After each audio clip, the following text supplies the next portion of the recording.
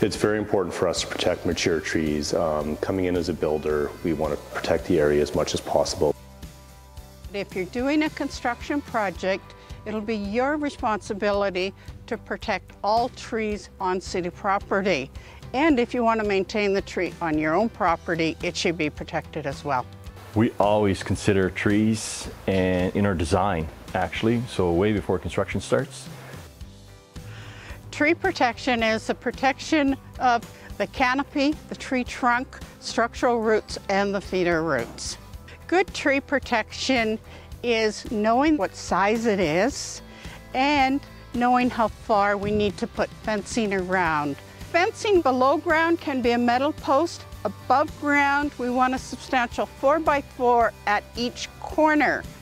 We then put orange fencing around it so it's visible and people are not walking through the area or storing materials within that protection zone. It's going to stay in place and be secure throughout your construction.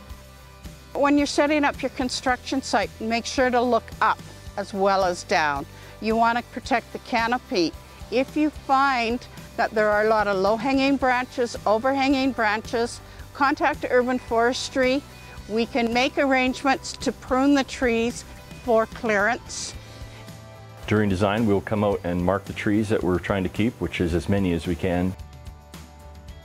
Here we're showing large mature trees, but it's also important for new young trees because unless you give them good soil, they're never going to get to be this nice large tree.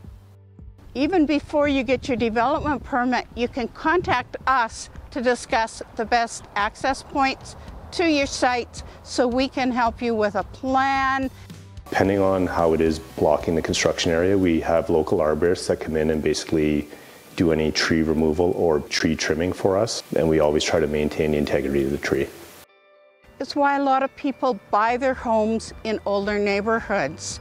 They add a great deal of value both to your property but also stormwater, wildlife. The benefits are endless.